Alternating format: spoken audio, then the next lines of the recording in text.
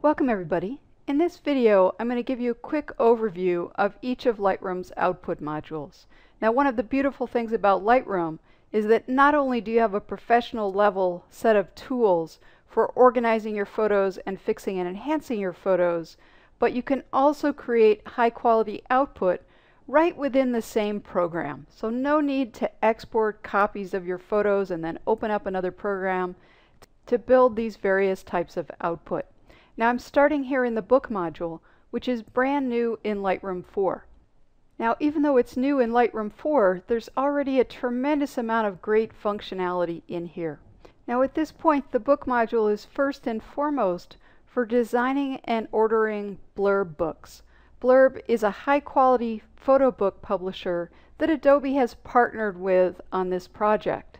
They have a great reputation in the industry, and you can actually design your books here in Lightroom and then hit the Send Book to Blurb button to upload it onto their website and place your order.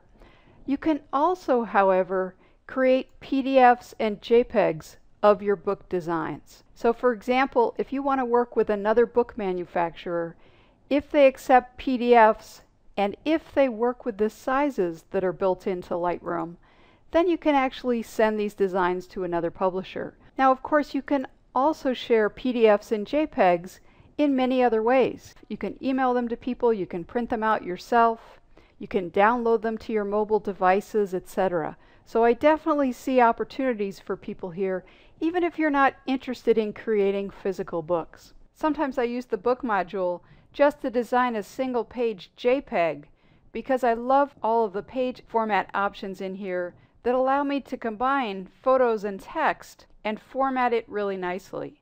Now I'm going to scroll down through here just to give you the tip of the iceberg on what it can do. I've designed a sample book in here, so you can see I've designed my cover here, and there are lots and lots of design choices. This is just a particular one. I decided to have a text page in the beginning with an introduction, and then I'm just showing you here a few of the dozens of page layouts for photos. And of course I could put things on the left hand side as well. So full page photo, multiple photos on a page, 2-page spreads, photos with text, different background colors, graphics in the background, photographs in the background, etc., etc. So there's a ton of functionality in here. Let's go ahead and go to the Slideshow module. So the Slideshow module allows me to design slideshows that I either play here in Lightroom or that I export to PDF or to MP4 video. Now if someone's going to sit down with me here at my computer, I could go ahead and play this here in Lightroom and it would play full screen on my monitor. That would work well also if my computer is hooked up to a digital projector. Now of course, exporting to PDF and video allow me to share my slideshows outside of Lightroom.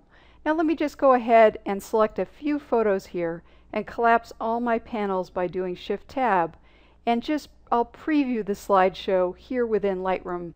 Now if I played it full screen, you wouldn't see any of the Lightroom information around the slideshow, but it's hard for me to show you that because it goes outside of my video capture. So I'll just preview it instead by clicking on the play button. Now you can see I've set up a title slide, and then I've got my photo slides, and I've set how long they're going to play. I wanted this to play quickly, of course. And then I have an ending slide. And of course I can change background colors, text, fonts, etc. So there's a lot of functionality that we'll get into. And I'll stop the slideshow and do Shift Tab again to get my panels back. So that's a quick look at the Slideshow module. Let's go to the Print module. So the Print module allows me to design layouts for my photos and then either print them using my own printer or print them to JPEGs so that I can have someone else print them or download them to my mobile devices, email them to people, share them on Facebook, etc. So if you don't have your own printer or you're not doing your own printing, I would still encourage you to watch the print videos because you can create some really nice layouts. I'll just show you a few examples here. I've created a contact sheet, and of course I have full control over whether there's text showing and how big these are and background colors and lots of things. I can of course create single photo layouts. I can also create what are called picture packages. Picture packages allow me to print multiple copies of the same photo or groups of photos at different sizes if I want. So the classic example is the portrait photographer whose client wants an 8x10, 2 5x7s, 3 4x6s, etc. Picture package will allow you to create those very efficiently.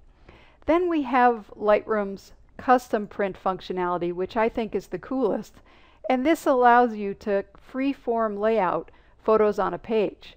So I can add more photos, I can click and drag to move photos, etc. This is just one little example. Here's another example of a custom layout where I've actually used 3 copies of the same photo so that I could spread this photo out into 3 different frames. Of course, I can add text to my layouts and do much more. Let's take a look at the last output module, which is the web module. So the web module allows me to create web galleries that I would upload to my website and either provide a link to on my main website or just send people a link by email if I want them to remain private. Let me show you an example of one that I uploaded a few years ago for my family.